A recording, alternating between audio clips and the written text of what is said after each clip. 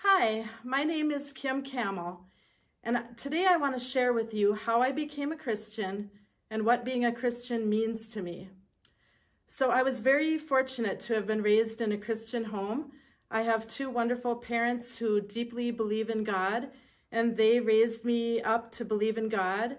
And they faithfully took me to church every Sunday, and I remember going to Sunday school as a young girl, and I also remember going to Bible camp and Bible school and the whole works. So I'm very blessed to have been raised that way. And I received my own Bible when I was in 3rd grade, and I started reading it.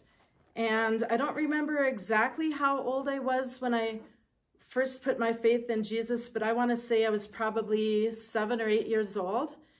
And I remember praying that prayer. I remember just asking God into my heart and telling God that I was a sinner and that I needed Jesus to save me. And I knew that Jesus was the only way that I could get saved. And I knew that by asking Jesus into my heart and by believing that he died on the cross and rose again for my sins, that I would be saved. So I said a prayer like that when I was probably around 7 or 8. And then when I became 15, I got confirmed, and my faith deepened then. I guess that's the first time I publicly confessed that I was a believer. And then I went to a Christian college. I went to Concordia College in Moorhead, Minnesota, and I joined a Christian outreach team there. There was 11 other girls and me, so there was 12 of us girls. And we formed this group, and we named ourselves On Wings Like Eagles, from the book in Isaiah that says, "They shall soar on wings like eagles and run and not be weary, walk and not be faint." And that was a lot of fun. We traveled from church to church and just kind of just sharing our faith, I guess, with other people. And that really strengthened my faith then. And fast forward to today. So today, I just feel very strong in my faith, and I feel this urge to share my testimony with other people. And something just told me to get baptized. I don't know really why, but I just have this strong feeling like it's the right thing to do.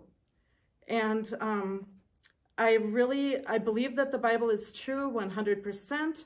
I believe that Jesus really did come down from heaven and that he died for my sins.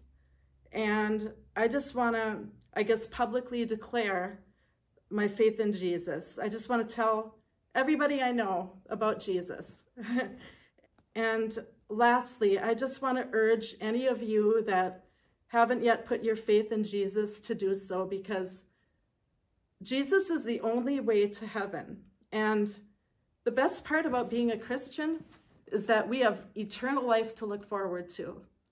And there isn't a single day that doesn't go by that I don't think about eternal life. I don't think about the future. And I know there's a lot of bad stuff happening in the world right now. There's wars, there's, all this evil stuff, but it doesn't matter because I've put my faith in Jesus. And I urge all of you to do the same thing. Just trust Jesus. And believe me, that's the best decision that you can ever make.